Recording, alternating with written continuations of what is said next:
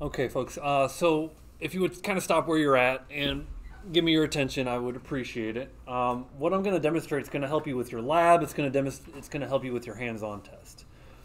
And I remember the first time I came across this kind of exercise, and I thought it was a great exercise because it just is something that you do all the time in the real world. I mean, in the real world, and no matter, you could pick your application, pick your software, and they're going to give you a search box, and they're going to let you search for something, right? Be it Facebook, be it Spotify, be it Amazon, be it Google. Pick your software. It doesn't matter. The ability to search for information is in that software. And so this is kind of like the entry level, like how do we get to a point where we can search for information in a search box. And I want to demonstrate how to do that. So I think this is a very applicable bit of code to software development and to learning to search for something in a piece of software. And again, this is the entry level search. So I'll spin up a Windows Form app, and I'll just call this search for artist. And so since we're said Spotify, let's go ahead and create a little search box. It's going to allow us to search for an artist as if this was Spotify. And so we load the designer, and let's bring in our toolbox and a little label.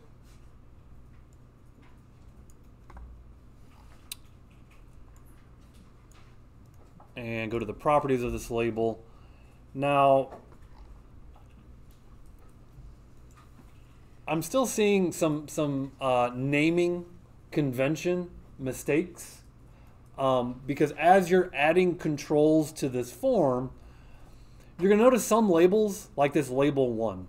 It's not really important to name label 1. Why?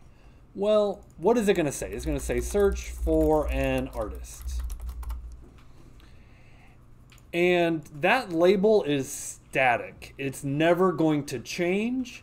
And I'm never going to programmatically change the text of that label in my code.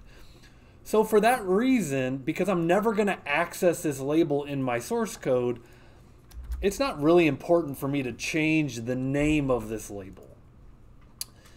But the rule of thumb is if you're ever going to look at a control in code, we should give it a good name. And so an example of that is this text box. I'm going to add this text box, which will be the search text box, to the form. And right away I'm going to label it. I'm going to label it because I know that text box will be something that I'm looking at in the C# code. And so I'm going to call this something like txt search. Now, the convention behind control names is camel casing, meaning it starts with lowercase first word, and the first word is an abbreviation of the type of control that it is. Very simply, txt for text box, RDO for radio button, CHK for checkbox, BTN for button, LST for list. Okay, you get the idea, is that you want to identify the type of control that it is, followed by a good name. This is a searching text box, so I think txt search is a pretty decent name. And I will absolutely access this control in the code, so I do want to name it. So some controls you want to name if you access them in the code. If you don't access them in the code, not so important to name. Same thing with my button. I'm going to access this button in the code. So of course I'm going to name it BTN search. And I want the text box to say search, just a little search button, okay? And there we go. So here's our form. And all I want to do is maybe you know, say whether this artist exists in Spotify or not. So artist found or artist not found. That's all I'm doing here. Artist found, artist not found. Now that I've named my button, I'm going to double click. Notice what happens when I name it first and then I generate the event handler. It gives me a nice method name. My method is named button search underscore click. Right? That's a nice method name for my event handler. So I need to declare what are the artists that are in my version of Spotify, right? So I'm going to have an array, a string array of artists equal to new string array. And I'm going to initialize it with some artists. And there's my first artist, there's my second one, there's my third one. Give me some of your favorite musical artists, rappers, pop singers, country. Give me 3. MF Jam. Who? MF Jam. MF Jam is what I heard. Jam. One word? Yeah. Like that? Yeah. Alrighty. Weird Al. Weird Al is the second one. Paramore? Paramore is the third one. I get that right? Alright. We've got 3 artists in our Spotify. And we're going to let the user search for that artist. So now I need to basically read the string from the user. So I'll have string user artist. I don't know, the user artist that they're searching for. Right? This is the string that the user is providing, txt search.text. Just pointing this out, if you're storing a string on the left, the text property of a text box is a string on the right. So you got a string on the left, a string on the right. You do not need to convert here. I see people thinking they always need to convert. If you've got a string on the left, you don't need to convert because what a text property is by default is a string. So now we have our artists in a string array, and I have a value that the user is searching for stored in this string. Now what I want to do is I'm going to loop over my artists array. Again, it's an array called artist, so I'm going to type in a for. I'm going to use the code snippet for my for. And my code snippet for my for has a length, but the length of what? What do we want to loop over? We want to loop over our array in this case. So we want to loop over artists dot length. Artist dot, and notice it's a capital L on length. So how many iterations of this loop will occur? How many iterations? 3 is correct, right? Yes. So why does it automatically put in like lowercase l? Is that just like supposed to be a placeholder? Or? Yeah, I think it's just a, it's like, hey, I don't know what you want to loop over, probably the length of something. Okay. Yeah.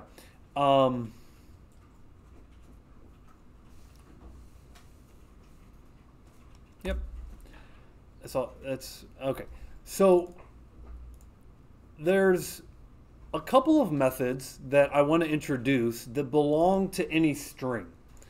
So there's a couple of very useful methods that if there's a string, you can attach these methods to any string. The first one is dot contains. And the second one is to lower. Contains is a method that will return true or false. And basically says, does this string contain something else? True or false? Does this string contain something else? If I were to put my name, so if I were to say string username equals Evan Gudmestead, I could say if username dot contains Evan. Well, username does contain Evan. That is true. This if statement would be true. Okay? But what you have to realize about the contains is you have to say, okay, the string that I'm searching through, does it contain something else? And so the way that you can kind of take this logic, this contains logic, and apply it down here, well, I want to say, does mfdoom contain what the user is searching for? I can only assume MF stands for Monday through Friday, so we're going to go with that. Monday through Friday's doom. Is that what it is? Let's just go with that. See, I like that.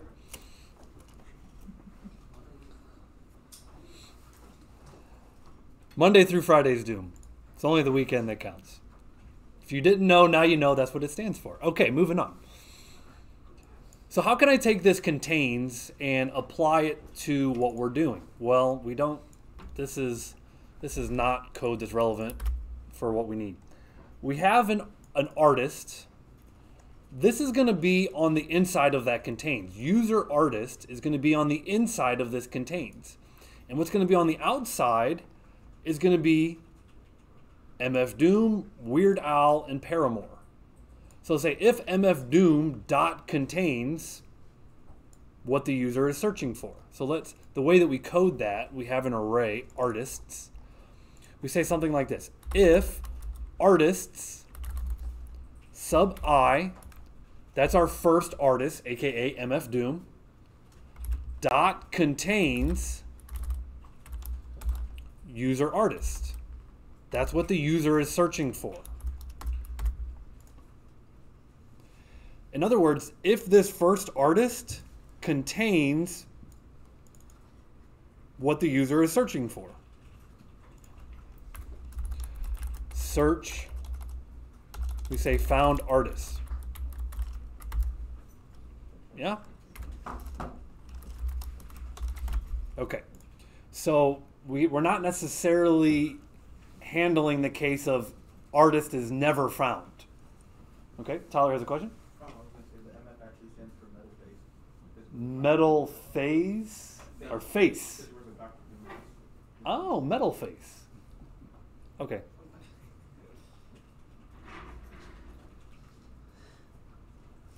Appreciate that. Thank you for the insight. So if we found the artist, let's just kind of have an output. We need a label for our output. And I'll call this label, I like to call my output labels, I'm going to delete the text. So I've got the text property, I'm going to delete that. And the name, I'm going to say label result, capital R. So LBL result, I like that for being my output label. And if my artist is found, I'll say LBL results dot text equals, I'll do my little string interpolation thing here. Artist sub I was found. Whoops. Let me put that outside the was found. So only if, and again, this is looping through all of our artists and seeing if the artist contains what the user is searching for. Now, I'm not, oh, I need to boot up the right program, so let's boot that up. Okay. So here's the program, search for an artist. If I type in mfdoom, case sensitive, it says artist was found. If I say Weird Al, again, it's still case sensitive. It's going to say Weird Al was found. Paramore was found.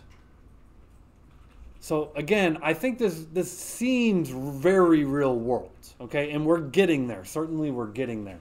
This gets way more complex, but this is introductory, right? Found or not. Notice if I were to search for Blink 182, it clearly is not giving me the feedback that I'm looking for. So we need to handle this case of, well, it's never found.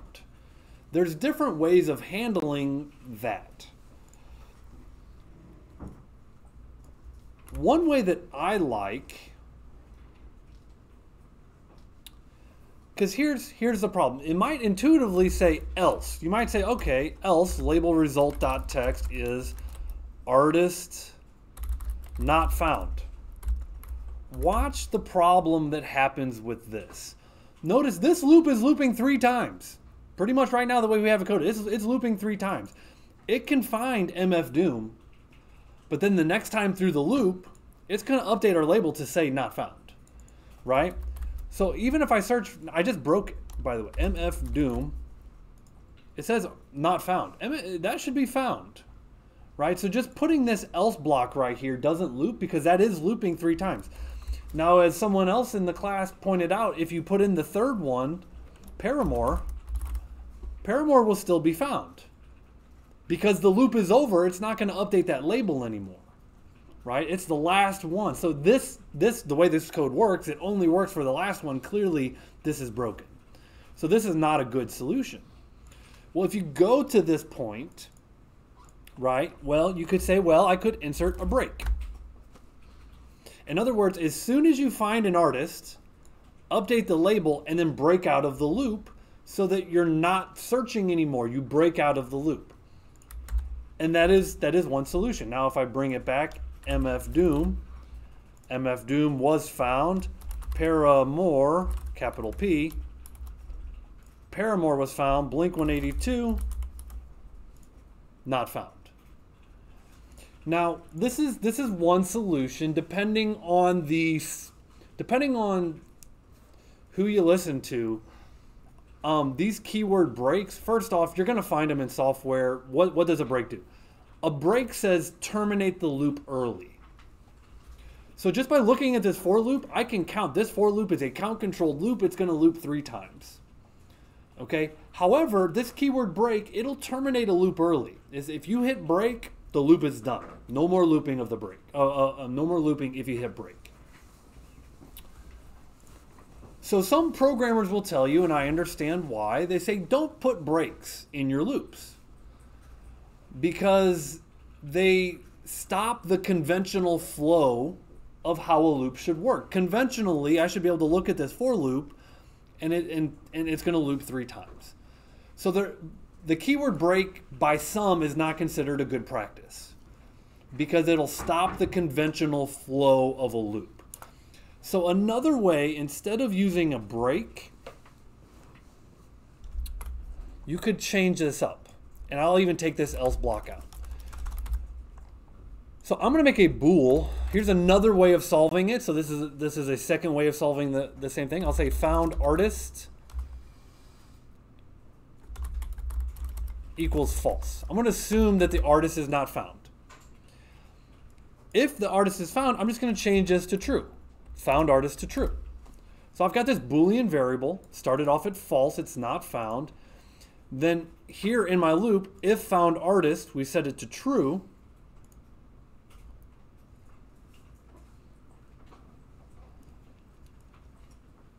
Now I can add an and to my loop here, and found artist equals false. So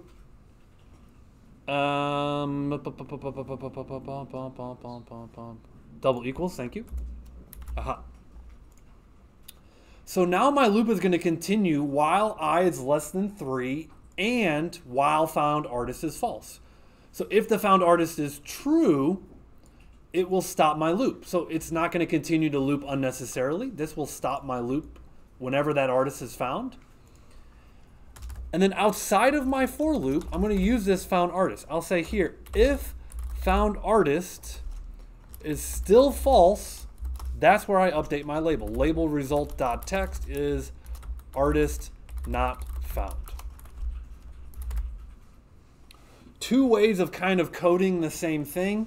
I think some would consider this to be a better practice because it doesn't include a break keyword.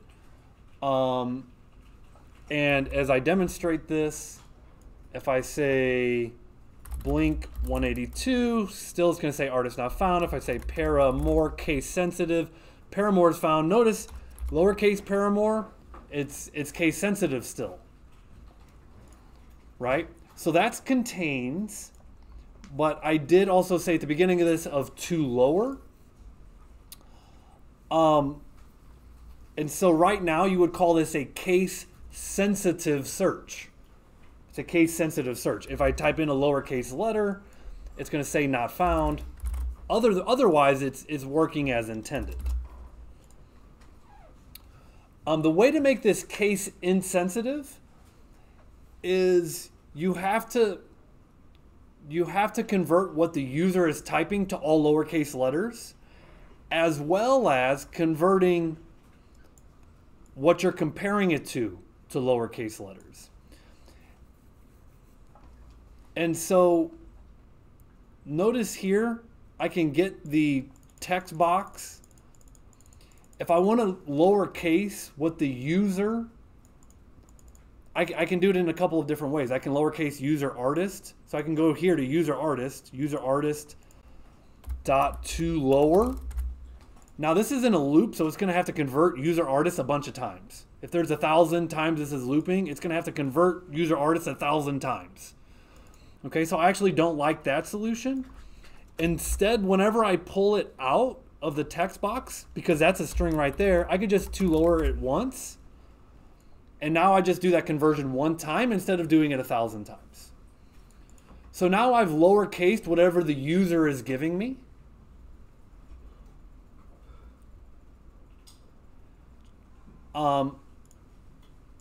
Which is fine. So now user artist is lowercase.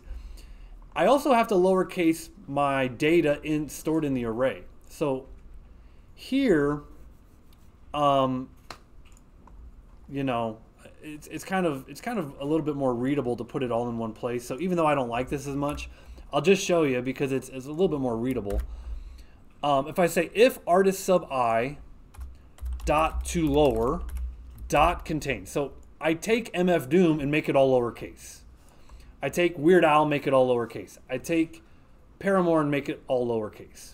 Oh, by the way, if I search Weird Al, oops, because Weird Al does contain the word Al, it is, if I just search for Al, that is working. So that's called a partial search. Contains will do partial search. You can do it without, if it's missing a letter, like at the start, like, right? Like say Weird Al without the W would still work. That's right. That's right. So you gotta be aware of how contains work, because it does do partial searches, and that's not always what. Sometimes if you need an exact match, you're not using contains. Like you're searching through like someone's like an exact match of someone's social security number, you're not looking for contains.